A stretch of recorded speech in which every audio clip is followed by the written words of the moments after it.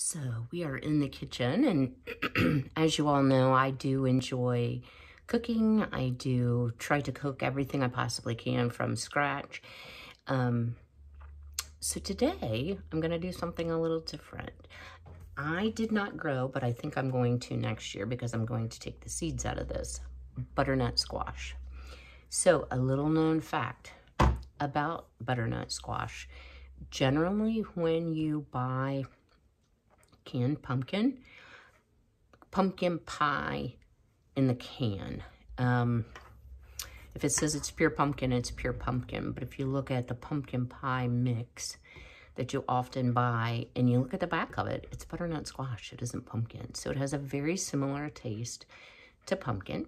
You can eat it either sweet or savory. So I decided, got a lot of things I want to get done today. I'm going to use my crock pot, and I'm going to cook it in the crock pot. I'm going to try to save the seeds and let those dry out and see if maybe I can get some free seeds. Always good. You might want to check your Aldi ad. I was out and saw that they had them for 68 cents each. These are beautiful, blemish-free. I did cut the stem off because I have a thing about the stems having dirt in it. And all I'm going to do, and I still, forgive me guys, have not gotten a new, there we go. So just, okay, move over here. I have not gotten a new tripod, so you got to deal with that. So I'm going to aim, you can cook these whole, and we'll share that. But the reason I'm not going to cook it whole is, oh Lord, that thing's tough. Okay, you will open. I want the seeds, and of course, if you cook the seeds, then you can't eat, I'm sorry, not eat the seeds. Although I suppose you could eat the seeds. They look a lot like pumpkin seeds. I can't save the seeds for planting, and this one's, ooh, this one's going to give me a lot of good seeds. So I like to scrape out the membrane, and I'm sure you can hear seeds hitting the floor. I tell you, you know, I used to worry and do like a million takes when I was trying to do a YouTube video, but I decided, you know what? That's real life. Like, stuff happens when you're trying to cook and you make mistakes. I'll tell you a little funny on myself. Yesterday, I was being lazy and, you know, not feeling so well. Morning was kind of rough, and so I was like, oh, I'm not going to wash my hair. Oh, Lord. I'm just going to put some dry shampoo in my hair because that'll be just fine. So I get out the dry shampoo and I start spraying my hair, like they say, you know, lifting it up. Hair wasn't that dirty, but anyway. I was like, what is wrong with my dry shampoo? It's coming out like white powder. And I already have enough silver hair, white hair. It made it look like, you know, I had about an inch of gray roots and I couldn't figure it out.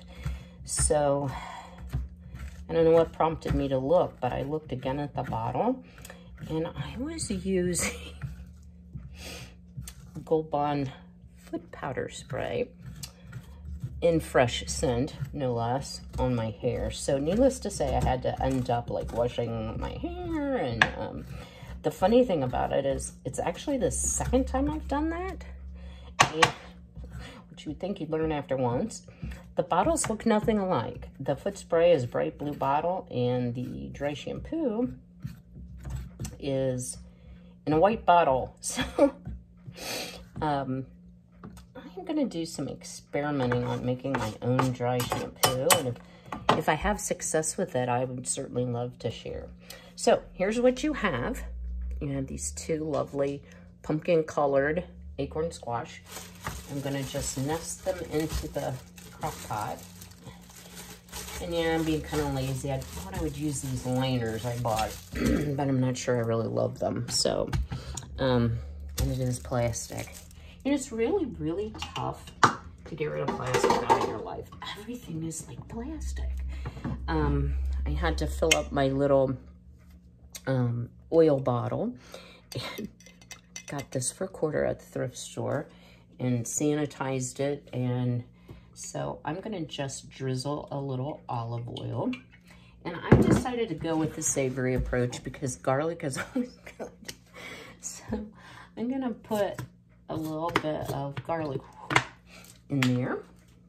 And I love, and this is not expensive, my Hamilton Beach crock pot, because it has these lockdown things and it's super easy to use. So my options are to cook on high for 4 to 6 hours. And I'd say by the size of that, probably 4. So I'm gonna go for manual, high.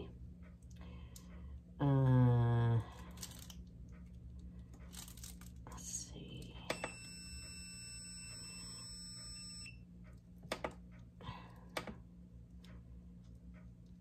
And we'll just let that rock and roll for a while. So one of the things that I do every day as well, I eat largely a plant-based diet. So let me just share something with you in case you all haven't noticed. I got really fat. I mean, I shouldn't say fat. I gained a lot of weight. I had back surgery with a lot of movement restrictions, and then to top that off, I developed 9 pathological fractures in my pelvis and in my lower back below the 4-level surgical repair, and that was my 4th spine surgery. That happened a year ago in August. This is now September. I still have a fairly sizable gap in my pelvis, the worst fracture, that has not healed. So it's made it very, very difficult for me to do projects on the homestead. It's been very difficult for me to be active. I have a tendency sometimes, I know we all do, to eat for comfort. And my problem isn't so much like fast food or even junk food. I love food. I love to bake. I love to cook. And too much food makes too much Kim. My cholesterol was so high for a person who eats largely plant-based diet that my doctor was like, you need to get that under control or you're gonna have to go on medication. So I got serious, and I'm happy to report I've lost 21 pounds. I've lost almost 7% body fat. I miss gravy. I miss gravy. Do y'all like gravy? I love gravy. I miss butter. But I like living. And went to the doctor last week for my checkup, and he was extremely pleased. I still have some weight to go. I'm very well aware of that. But my cholesterol dropped over 100 pounds to 100 pounds, yeah, 100 points to normal for the first time in 10 years, or maybe longer, because I didn't used to go to the doctor until I got lupus. Then I go to the doctor. So I'm walking now. I do keep busy. I try to always get my steps in every hour. And when I have a really bad day, I forgive myself as far as not being able to move. But I've stuck really well to the eating plan. And basically what I'm doing is the intermittent fasting, as they call it. I don't really eat between 7 p.m. and 11 a.m. So that's what, 16 hours. And then I eat 4 small meals, one of which is a protein shake, because not being a big meat eater and having healing needs, that's really helped me. So I try to, what I really wanted to do with this butternut squash is like put like a stick of butter and I don't know, a cup of brown sugar. But I know that I want to live and I want to be healthy. I don't want to develop, you know, heart disease and other associated problems. Gosh, I guess I could raise this up now. So, you know, I am focusing on my wellness and I am trying to look long term. If there's something I really want to eat, I eat it. And I just have to realize that it's going to slow my weight loss. It could raise my cholesterol, and I, you know, just need to be sparing with the treats. But I don't really deny myself anything I really, really want. I have learned that having a great complement of spices can really make food taste good without all the added fat. And if you stay away from processed food, not only is it a lot healthier for you, it's fun learning new things, learning new recipes. I personally have never done savory butternut squash. It's always been butter and sugar. Yum, good. So, you know, trying new things is a good thing. And I think with maybe a little salt and pepper, I don't have a problem with salt, so I can use it. Might be really good. Might jump on the internet, just see if I can find some other herbs that go well with squash. I personally even think cinnamon would be good even with the garlic, but I love cinnamon with garlic. So one of the things I did do in preparation for weight loss, and I'm kind of proud of this, so I'm going to show you guys. Let me just take you down. Okay, you can see. I purchased this metal spice racky thing that fits right in a drawer. And that way I don't have to, being a short girl, get a chair out every time I want to get up in the cabinet. And actually all of my stuff wouldn't even fit, and I don't have another drawer to spare. So another thing that I have done, and I love this, I'm going to take you with me, is I purchased these magnetic spice containers, and they come with these awesome labels. I guess if I put it right side up, this is rosemary. And then on the sides, you can see there's little holes or a pour spout, so they stay fresh. I have 12 of them. I have them alphabetized. These are teas, a little different brand, but I got these on Amazon and I've been super pleased with them. I just bought another box of them, so let me show you, and I'll put them in my Amazon store. I'm still having trouble as an affiliate with links, so I'm going to change up how I'm doing this, and I'm going to put you directly into my Amazon store, and then it'll be in categories. So it's called Talented Kitchen, 12 Magnetic Spices. Really well packaged, without a lot of waste. And then I'll show you, it comes with 2 styles. Oh, it's taped shut. I haven't opened it yet because I haven't gotten ambitious enough to fill up more. You know, reality. I haven't felt well. Let's see what other excuses can I give you. Oh, and oh, good. Okay. Regifting. I already have one of these, but it comes with this magnetic kitchen conversion chart, and it converts ounces to grams, Fahrenheit to centigrade, of course, all of your liquid measures for teaspoons and cups, liquid volumes. So can you see that? I mean, it's a really nice little thing. I usually just ask Alexa to convert it for me. If I say her name, she'll wake up. And then it comes with a couple styles. I like these labels better. I think they're easier to read than these. But if you've already used this one, say, it's got the complement in another style. So anyway, yes, I'll be regifting that. I hope my son's not watching, but you need this, son.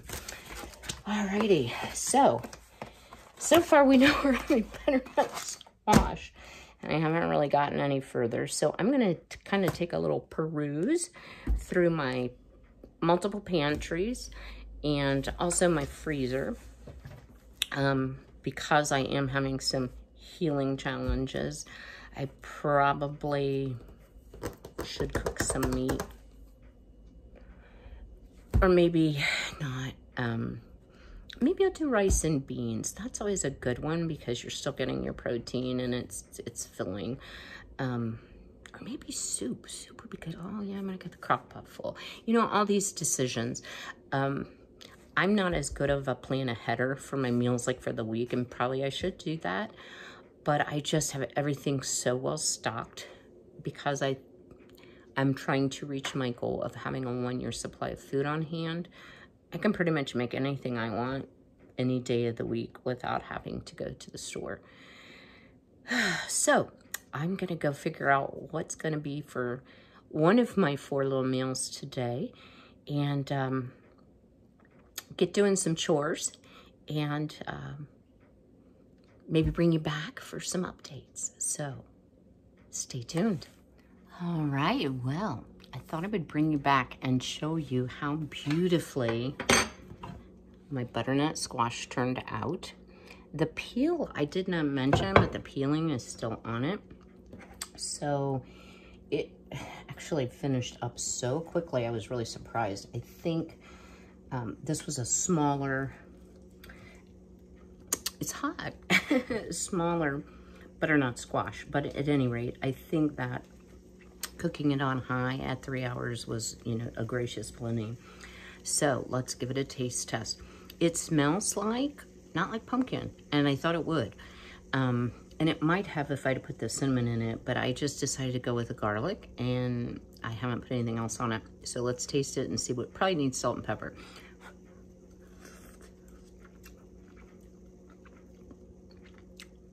Oh my goodness, very, very good.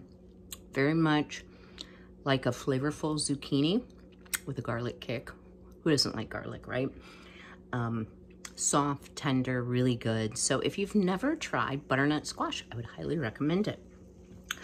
So I'm gonna end the video for today here. I've done a bunch of projects. I've been working on my homestead management binder, so stay tuned for that video. I did make another video there.